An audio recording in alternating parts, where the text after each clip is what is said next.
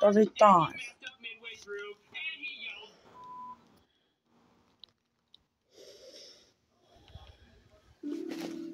But I think the funniest part of all is in the album liners of this album, Sting is credited as playing butt piano. So they apparently thought this was hilarious, probably why they left it in the song and didn't delete it.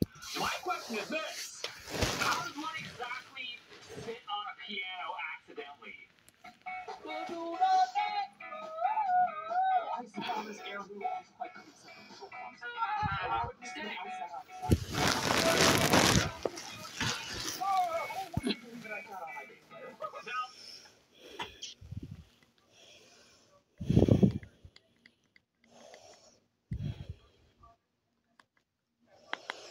Did Pete Townsend have a stroke?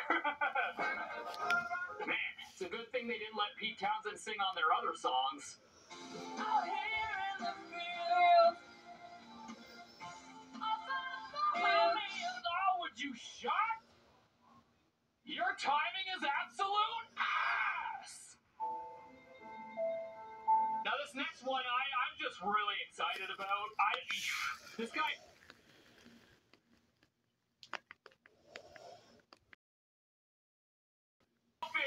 But why would they leave that in the song, though? That's embarrassing. I guess they were trying to go for like a fun vibe, but this is more of a drunken stupor, can't remember our lyrics vibe. Like, could you imagine the look on the producer's face when they recorded this?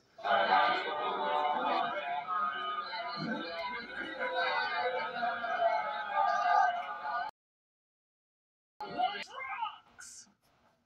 You guys think I can Sting? Now, I'm sure that's not all the mistakes in famous songs. If you have any that I missed, leave them in the comment section. If you hate me, call me out. And I'll see you guys in the next video. Oh, please.